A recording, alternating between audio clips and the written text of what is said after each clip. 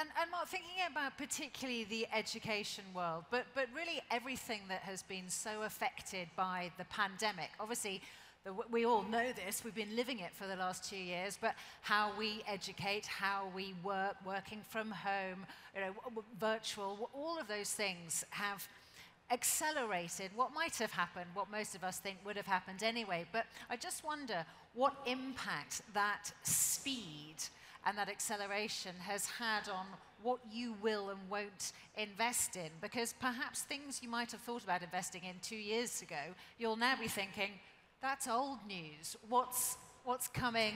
Like how fast, are we slowing down now a bit? Or is that speed and acceleration continuing to double at pace?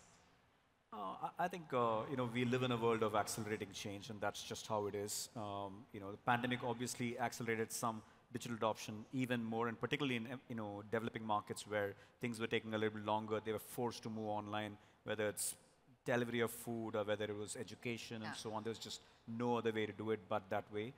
And we have seen some reversal to mean. So some people who were kind of forced to do it, didn't really enjoy it, went back. So that kind of a change we see. But we think now people have kind of tasted what is convenience, and so we should expect accelerating adoption in the future as well. But in the way we see it, I think we go back to the basics. Look, yes, you got an accelerated adoption curve, but fundamentally, do you have strong market fit at economics that can sustain over a long period of time? Because part of this is when things went back to the offline world, you saw that some of these were not really sustainable in the way they were. People are compelled to use something they did, but they didn't really enjoy the experience, and so they went back, right? So those kinds of things, we are now able to separate out what really sticks and what didn't.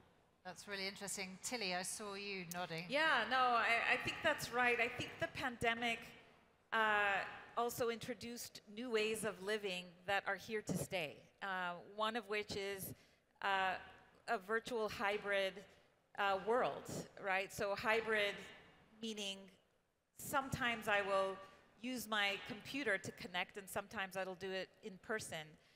My husband is a physician, and he was seeing patients in person, 100% of the time. With COVID, he started to see patients virtually, and now he spends, I'd say, 50% of his time doing it virtually, 50% in person.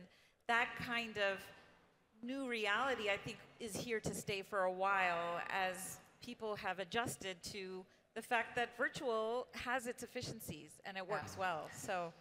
It was interesting, in advance of this week, I recorded a podcast with Richard Spur, who's here today, and he was asking me what's been my favorite technological breakthrough of the last few years. And actually, the thing that made the biggest difference to me as a working mum is being able to do my parent-teacher meetings online. Because that meant I didn't have to take a day off work to keep informed as to what my kids are doing at school. And it's such a tiny thing, but it made such a big impact. And I was just thinking, it's not sometimes the big things that make a big difference. It's the small things. I want to ask each of you, this is a little bit of an unkind question, but I think often we learn more from our mistakes than from our great successes, and particularly if we're trying to teach and inform other people. And I just wonder, when it's come to either you personally or your business or your organization, or when it comes to choosing investments, have you made any mistakes that you've learned from along the way that everyone else can benefit from? I'm going to be really unkind and start with GB.